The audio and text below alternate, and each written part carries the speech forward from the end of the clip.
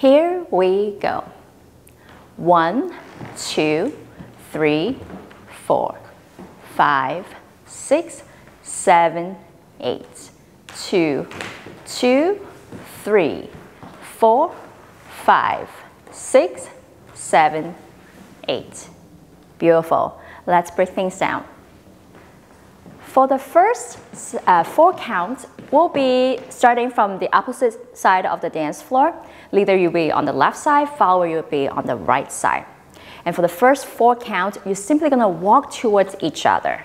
So we go 1, 2, 3, 4. And here, leader, you're gonna offer your right hand, follower, you're gonna place your left hand on top. So on count 5, leader, you're gonna place your partner's hand over to your left shoulder. We call this a face loop. So it's 5, 6. So notice, follower, your left arm should be wrapped around your partner's shoulders, and leader, your right hand's on top of your left shoulder. And then on 7, 8, we're gonna take a lean to the left. So we'll take a step over to the left, bend your left knee, make sure you keep your right leg straight. And your hips should be connected right here. And follower, make sure you shift your weight gently to your partner on the left. And feel free to bring your right foot up. You can keep your right knee bent like this, or you can extend your right leg out to the side. It's up to you. So this is on count 7, 8. And after the lean, we're gonna come back up. And then we're gonna walk around in circle. So we're gonna go around clockwise, and the count is 1, 2, 3, 4. And then on count 5, we're gonna take a step out to the side and slide our hand down to catch, to get into a side-by-side position and connecting our hands in the middle. And that's count 5, 6.